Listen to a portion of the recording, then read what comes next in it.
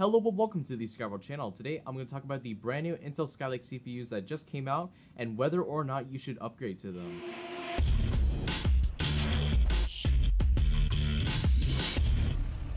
So from what we've all seen, the new Intel Skylake CPUs were a bit of a disappointment in terms of overall performance, despite what Intel has told us within all their promotions within promoting these new CPUs.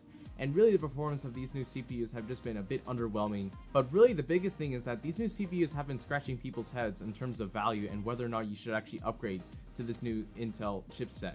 Because the thing is that if you're running on a Haswell or below system, you're actually going to have to, one, upgrade to DDR4 RAM, which is much more expensive than DDR3 RAM. Two, you're going to have to upgrade to a Z170 motherboard, which those right now are a bit costly. And lastly, if you're going to be building a brand new PC using a Skylake CPU, you're actually going to have to buy a separate CPU cooler because no CPU coolers come in with these new Intel Skylake CPUs in the box. However though, this shouldn't offset you in buying these new Intel Skylake CPUs because I've done some more research and analysis in this area of CPUs and I've actually found out that these new Skylake CPUs actually perform a lot better than the previous generation of Haswell CPUs in certain areas, and I'll talk about those areas right now. So first off, the first thing I want to talk about is the editing and productivity performance of these new Intel Skylake CPUs. And I'm going to be comparing the 6700K to the 4790K and many different benchmarks. So in editing performance, the 6700K performed 2.4% better than the 4790K and Cinebench R15, while in Handbrake, the 6700K performed 11% better than the 4790K.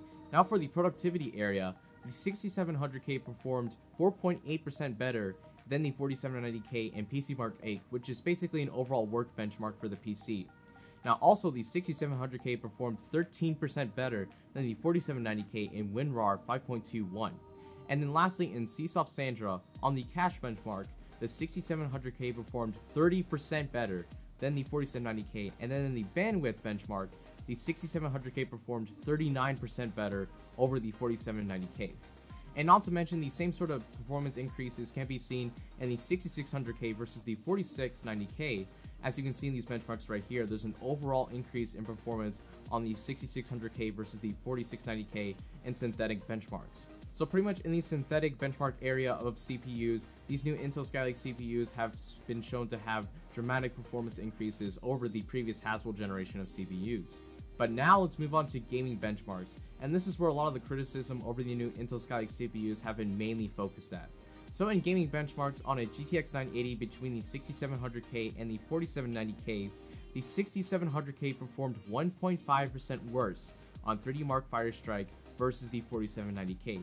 And on Unigine Heaven Pro 4.0, both CPUs actually tied in overall CPU performance. Now on 5 separate games, which were GTA 5, Battlefield 4, Tomb Raider, Witcher 3, and Crysis 3, the 6700K actually performed 3.2% worse over the 4790K in those 5 games, all running at 1080p.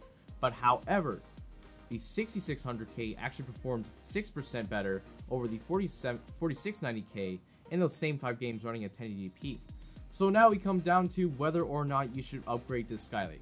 So if you are an editor or a worker on your PC and you just need a faster CPU for editing your videos or doing productive work, and you are on, say, a Haswell to Sandy Bridge CPU, or if you don't want to upgrade to one of the new Haswell E CPUs that are super expensive, then this new Skylake option may be worth it because that DDR4 RAM will be helpful, especially considering that you can now have 64GB of RAM on the Skylake chipset versus 32GB on the Haswell chipset. So if you are an editor and you want a faster editing CPU, or if you're a worker and you want a more productive CPU, then Skylake is the way to go. But now if you are a gamer and you are running on a Haswell to Ivy Bridge i5, i7, or i3, I recommend staying on that CPU because the performance gains on Skylake are not worth it, especially with the money in order to upgrade to Skylake.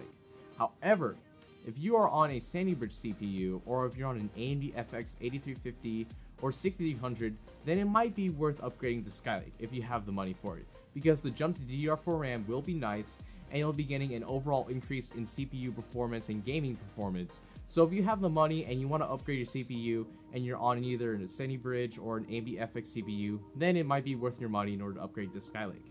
But anyways, hope you guys enjoyed this video. Make sure to like, favorite, subscribe, and all that. And this is the ScatterVolt channel signing out.